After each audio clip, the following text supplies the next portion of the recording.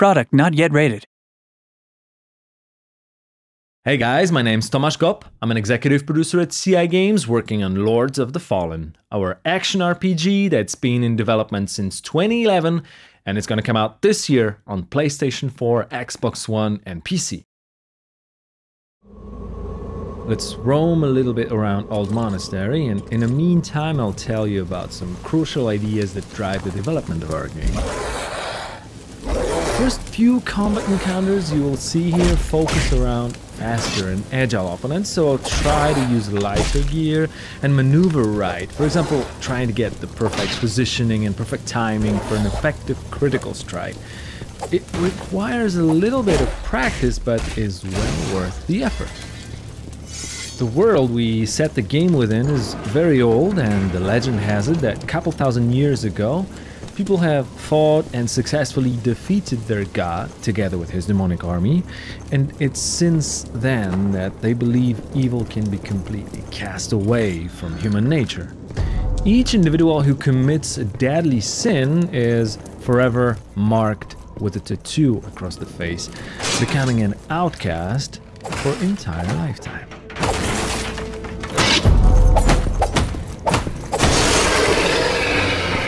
Anybody here? Harkin, our hero, has a very dark past behind him, and because of that, when the demons, or the Roger as we call them, started to reappear, he is assigned to face the threat. It's almost as if people believe that they can fight evil with evil. Oh, and by the way, it's worth mentioning that we really put a lot of work into highlighting the feeling of intense duel within each single one-on-one encounter that you will come across.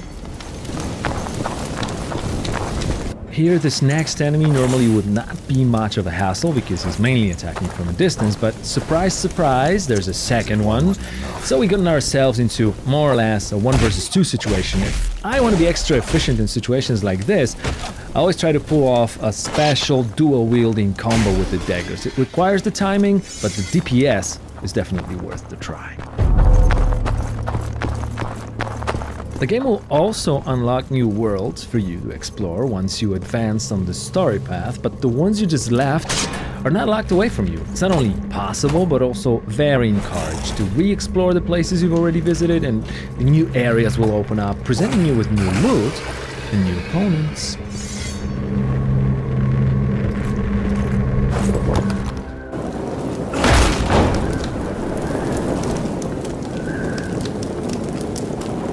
All quiet here too, old man.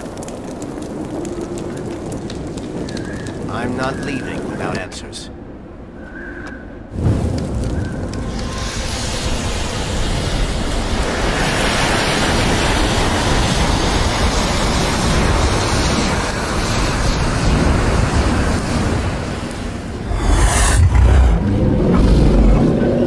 This one here is a different type of opponent. He's bigger, stronger, more aggressive, but also he's not defending himself, so we'll try a different type of timing with this guy, using a heavier gear.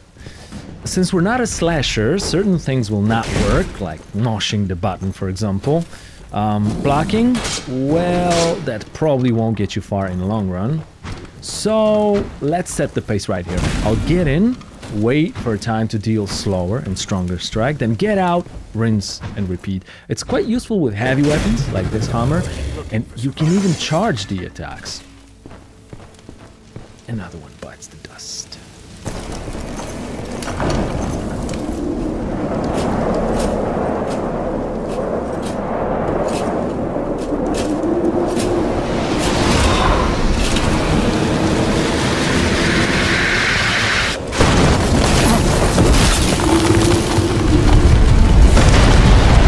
Okay, let's jump straight into a boss fight now. This is going to be the first boss of the game. We call him First Warden.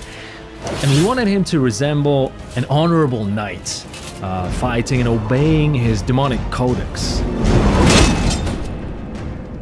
Gameplay-wise, our goal was to mix action with RPG in a way where all elements, including story, world, and characters, revolve around the user experience. In our case, that means combat and character development.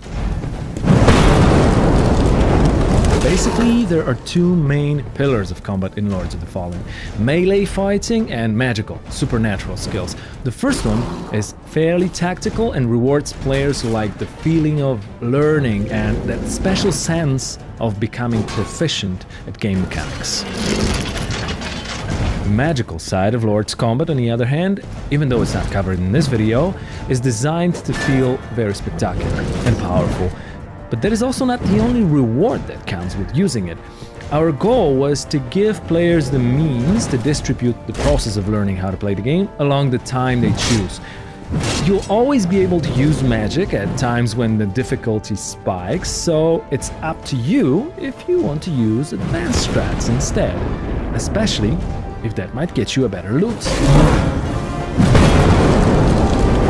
There are 3 character classes that you can choose from at the start of the game: Warrior, Cleric and Rogue, and they will determine the set of spells that manifest your playing style.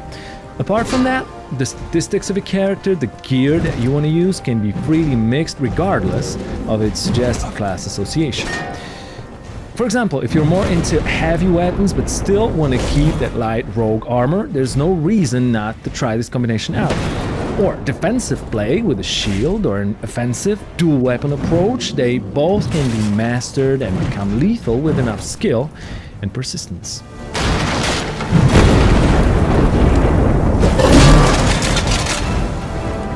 The last stage of the first Warden fight is where it gets interesting, because we finally managed to destroy the shield, making him a bit more vulnerable. At the same time, we pushed his aggression a little bit over the edge. If you remember not to get greedy and deal too much damage at too short amount of time, you can make it. Just please try to avoid his special attack, as it can stun lock you, and of course, we wouldn't want that, would we?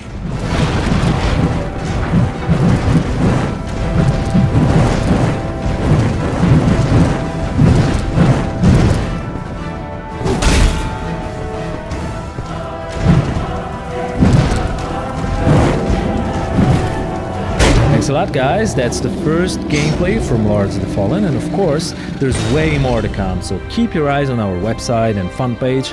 We want to make sure you know everything you wish about our game before it gets to your PlayStation 4, Xbox One, and PC.